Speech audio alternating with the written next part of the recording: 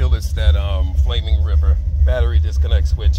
It's too cold out here today for me to mess with it, so I'll come back out here probably tomorrow if it's warmer and disconnect that battery disconnect switch by Flaming River.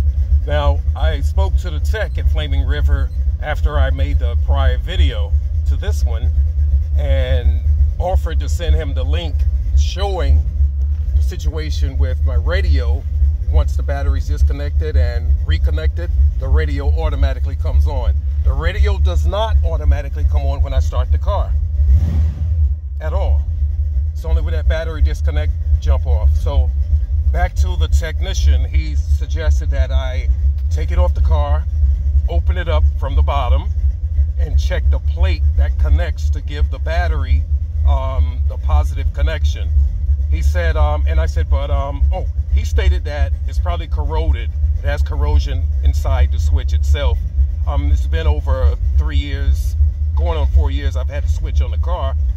And I said, but isn't your switch waterproof? That's what made me buy it. That's what convinced me to further buy it, years ago.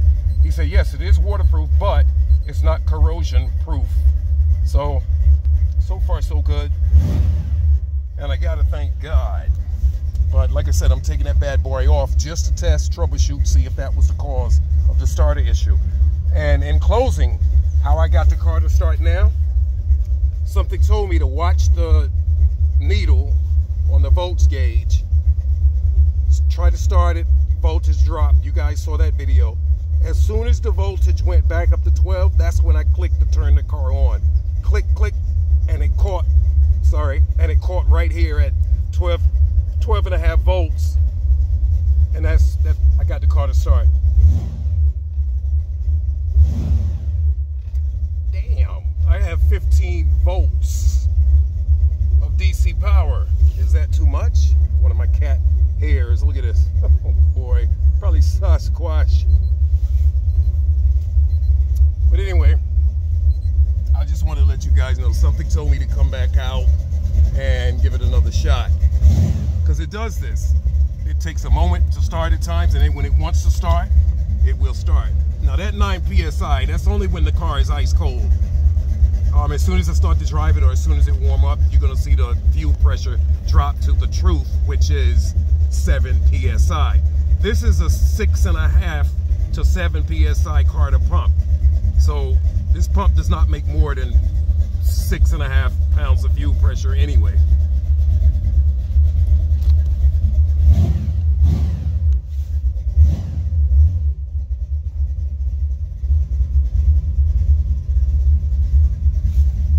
I'll go get some fuel up in here. But that's the end of this video. I just wanted to show you guys that I'm not hallucinating. I feel that it's that battery disconnect switch. God bless you all and your family sincerely and adamantly.